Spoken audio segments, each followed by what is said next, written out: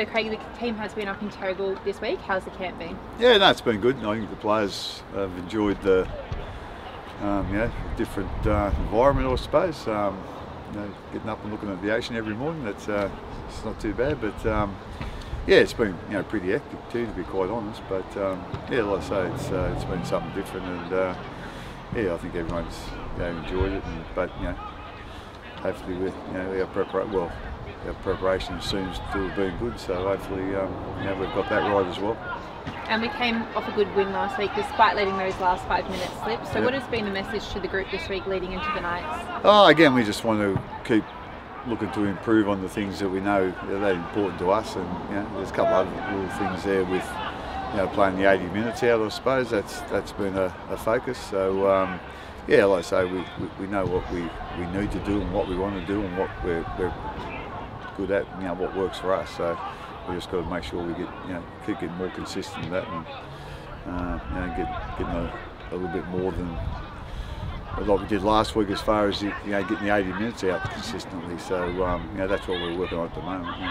Yeah, and would you say, you touched on it there, would you say like consistency for the full 80 minutes is your focus leading into the Knights? Oh yeah, again, we need to be aware of what Newcastle's strengths are too. They had a great win last week, so yeah, like you say, it's they've got a lot of their players back now, and they're a really good side. And as I said, the last couple of weeks they've been really good. So we know